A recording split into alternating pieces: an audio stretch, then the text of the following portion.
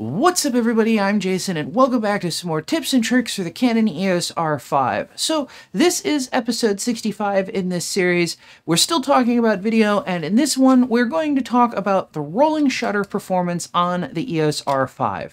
Now, I have already published a super massive in-depth video looking at what the rolling shutter is, why it works the way it does, how it does everything, the math behind doing the calculations and stuff that we're calculating. If you're interested, it's almost a half hour long, or it's about a half hour long. I will put a link in the description below and a card above. However, if you're not interested in going that in detail on it, let me just summarize the what and the why in this video here. So what is a rolling shutter and why do we care about it? Ultimately, the way a rolling shutter works in a camera that uses one is that the camera reads out the sensor line by line from the top of the frame to the bottom of the frame. Now, because it's reading the sensor out line by line instead of as one atomic read for the entire sensor, it means that the time that the sensor is reading an image or the image data up here is going to happen at a different time from when the sensor is reading the image data down here. As a result, if something is moving in the frame or we're panning the camera, the position of the thing will move over the course of reading out the frame, and that results in a visual distortion or artifact. Specifically, this is typically seen as vertical lines leaning to the side. So ultimately, as cinematographers, we care about rolling shutter performance because it affects how fast we can pan the camera without having obvious distortion problems, and how fast things can move through the camera, through the field of view in the camera without having obvious distortion problems. Now, one thing I do want to point out here before we go any further on this is that rolling shutter performance for cameras is often not just a single number. So many times when you're looking at reviews of cameras, you will see them say something like, we measured the rolling shutter performance as X, or the rolling shutter's time is X milliseconds, or whatever, and that's the only number they give you. However, well, I should say, for some cameras, that may in fact be the case, that they downsample everything from the full sensor readout and there's just no other options for how the camera handles the rolling shutter. However, for most cameras, and certainly cameras like the EOS R5 and the R5C and so forth, there are various camera settings that affect how fast the sensor is read out and therefore what the rolling shutter performance is for the camera. So some examples of these things, the big one of course is resolution. It takes about the same amount of time to read out any given pixel or every pixel regardless of what you're doing with the camera. So if you have a higher resolution mode, say 8K versus 4K versus 2K, then it will take longer to read out the sensor information from the higher resolution mode than it will from a lower resolution mode. Usually, or at least that will be the case if the camera is using line skipping to arrive at the lower resolution options. So this is another factor that will affect rolling shutter performance. Is the camera downsampling or line skipping? In cameras that downsample all resolutions from the native sensor output, the rolling shutter performance will be the same for all of the output resolutions from that sensor resolution that the camera is set to. However, for cameras that are not downsampling, that line skip, which is something the R5 does in some modes, then the rolling shutter performance will increase, or it will improve, because there's less pixels to be read, therefore there is less time needed to read all of the pixels. Now, the final consideration here is not something that we necessarily have control over, it's something that the engineers designing the cameras will control. And that is the balance between how much power the camera consumes while it's recording video versus how good the rolling shutter performance is and ultimately, as a result, the image quality. So let me talk briefly about the test setup to just kind of flesh out all of what I've done. I am using the flickering light process for testing my cameras, which means I strobe a light very quickly while the camera is recording video, and from the combination of the time that the light was on, the shutter speed the camera is operating, and the number of lines that are exposed in the bright bands from each test footage or each test clip, I can then calculate the rolling shutter time for the camera. So the control light in this situation is a custom-built PWM-controlled LED. It's set up so that it completely consumes the camera's field of view, so that I'm not looking at anything outside of that. I have the camera set up to record at its maximum shutter speed. In the case of the EOS R5, that is 1/4000th of a second, though if you saw my other video on this, it's probably more specifically 1/4096th of a second on Canon's cameras. I have my camera set to record in C-Log3 using all-eye compression. Now, the C-Log3 part is not specific or especially relevant. You can use any of the picture styles for this. The all-eye part is important. So all-eye compression has no dependency on other frames. Every frame is compressed as a completely standalone frame. Therefore, I don't have to worry about the camera interpolating temporal compression from frame to frame to frame. Now, you could, in theory, do this with RAW. However, on the R5, you can only shoot RAW at 8K. At least record it internally. You can record it externally in both 8K and 5.1K. That would be an interesting experiment to look at. However, decompressing RAW, either Canon's RAW format or ProRes RAW, is a bit more challenging using open source tools, which is what I have built the software that does the calculations, the ultimate calculations for this process around. So using a regular compressed video format, in this case, H.265 in an MP4 container, makes things just a little bit easier for the post-processing side of this. Now, for my own edification, I wanted to see if the camera had a different performance or different rolling shutter performance for UHD versus DCI resolutions. So I did all of the tests, or I tested both UHD and DCI resolutions at all of the applicable settings. So 8K and 4K, where the camera offers those two aspect ratio options. Now for the test setup specifically, for each resolution in question, or for each test, I should say, I shot a 5-second clip. So I averaged the number of lines in each bright band across a whole number of frames in each clip to account for timing inaccuracies or just measurement inaccuracies or just something weird happening. 5-second clips result in 120 frames for the 24 frame per second content and 600 frames for the 120 frame per second content when it comes to averaging out, which I think is pretty super good enough, let's just say, for the to get a reasonable answer. Now, on top of that, I tested 5 different light pulse times for each of these camera settings. So 5 seconds times 5 pulses times 14 different camera settings. It ends up, I tested something like 70-something camera settings. Or 70-something test clips. The pulse times are there to average out errors in calculating the shutter speed. I'm not 100% certain that Canon's using a 4096 or a 4000th. Trying to figure that out with any mechanism that I've come up with is kind of circular, so I'm not able to be 100% certain. But if I vary the time that the light pulse is affecting the number of rows, that can work to compensate for small errors in figuring out what the shutter speed is.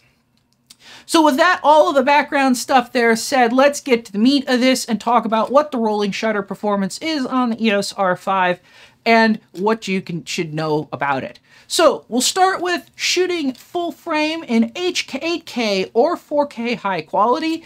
The rolling shutter time is 15 milliseconds. Now, obviously, 4K high quality mode is 8K downsampled to a 4K output. Canon has said this. So from the camera's perspective, it is reading out 8K in either modes. And it makes sense that we should see the same rolling shutter time there for downsampled image. Dropping the image quality down to 4K standard quality and 1080p while shooting in full frame reduces the rolling shutter time to 9.3 milliseconds. So this strongly implies that the 1080p footage that you might be shooting on an R5 in full frame mode is downsampled from the 4K footage, standard quality footage that it is recording. Now, 4K standard quality is, of course, line skipped from the 8K sensor output. So that we see that obviously in the difference in rolling shutter time here as well. Now, why isn't the rolling shutter time half? Good question. In theory, Canon should have been able to push it down to half, and in fact, they do in high frame rate mode. However, in normal frame rate mode, the choice here may simply have been power consumption. As I said, the faster you read things, the faster less time the ADCs have to settle, the higher, more power everything has to use to process it. So the trade-off here may have been made to ease power consumption, or if we jump over to APS-C mode and we look at what the 4K output is there, its rolling shutter time is also 9.3 milliseconds. Now, 4K in APS-C mode is downsampled from the sensor's full 5.1K resolution when shooting in APS-C movie crop mode. However, we would expect that this would possibly be a different rolling shutter time because the number of pixels being read out is different.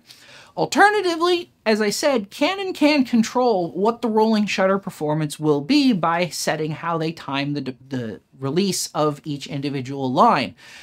It may be that Canon decided to make these both the same so that you could intercut between 4K full frame and 4K crop footage and have the same feel. So with the same rolling shutter time, both of those modes will have the same visual look.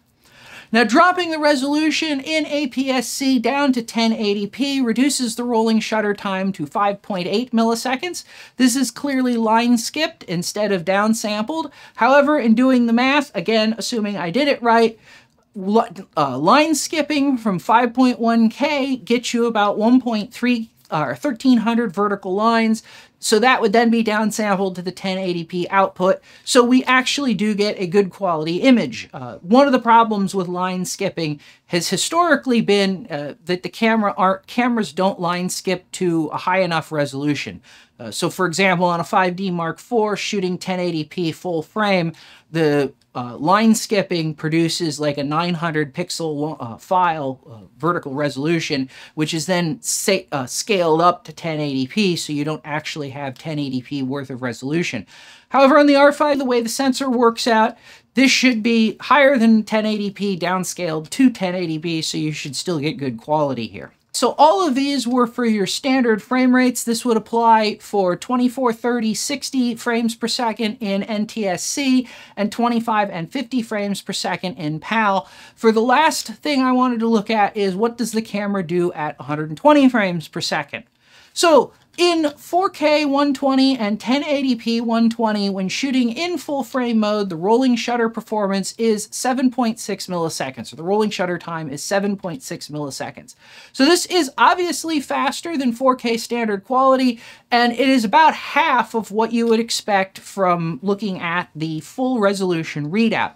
Now, why does Canon not do that for 4K standard quality and 1080p? Again, I think it has to do with power consumption or image quality. Dropping down to APS-C, there is also a 120 frame per second mode, though the resolution is limited to 1080p.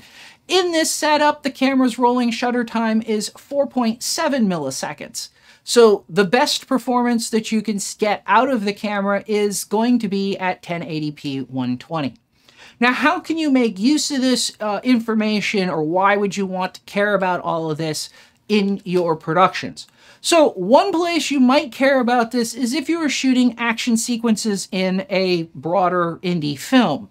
You may want to shoot your slower paced dramatic footage at 4K in high quality mode with the slower rolling shutter speed, but you're getting the benefit of full downsampled image quality. And since everything is generally slow paced in a more dramatic scene anyway, that means that you won't necessarily have a problem with rolling shutter distortion, and you won't have high-paced or fast-paced action and motion blur sort of masking the resolution gains that you can get out of it.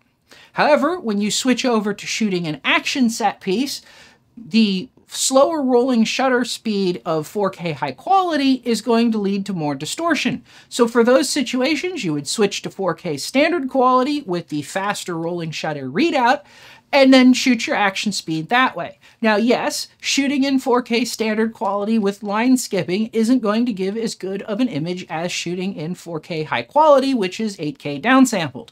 However, with fast-paced action, there's going to be more motion blur involved, and that motion blur is going to mask a lot of the resolution in the video as it stands. So the loss of some maximum resolution is not going to be as noticeable or obvious. However, the higher or the faster rolling shutter performance will make the scenes look better from a rolling shutter distortion perspective. Likewise, if you're doing mathematical measurements or scientific measurements or something where you're shooting at 120 frames per second and you need more precise alignment of information in the frame, shooting in APS-C mode gives you the fastest rolling shutter readout that the camera is capable of versus shooting at full frame mode, so you might want to make that decision instead of shooting in full frame. Now, of course, if you're shooting in 1080p for content, the same kind of considerations apply as they did with the 4K high-Q versus standard quality. Simply shooting in full frame gives you better quality, but a slower rolling shutter readout. Dropping it down to APS-C gives you higher rolling shutter performance. Now, before I wrap this up, I do want to put a sort of a note out there. I am currently working on a safe panning speed calculator based on rolling shutter performance. So the idea is that, at least as things stand now, for cameras that I have comprehensive rolling shutter performance data on, you will be able to plug in a focal length, a crop mode, and resolution, and be able to, the calculator will tell you how fast you can pan for various amounts of rolling shutter distortion. So, for example, 1% or 1 degree or barely noticeable or something to that effect. And so you could use that for your planning purposes in putting together a video. If that sounds like something that you're interested in, please consider subscribing to get notified when that happens. I will have a video on that. It should be coming in the next few weeks. I've already started writing it, so most of the problem right now is making sure that it corresponds accurately with the camera data that I have. So that's it. I would say that that's rolling shutter performance on the EOS R5 in a nutshell, but actually this isn't just a summary. This is the complete picture of what's going on with the camera. So if you found this useful or at least interesting, let me know by hitting that like button. If this kind of thing seems like it might be your kind of thing, please consider subscribing if you're not already. And as always, thanks for watching, and I'll see you next time.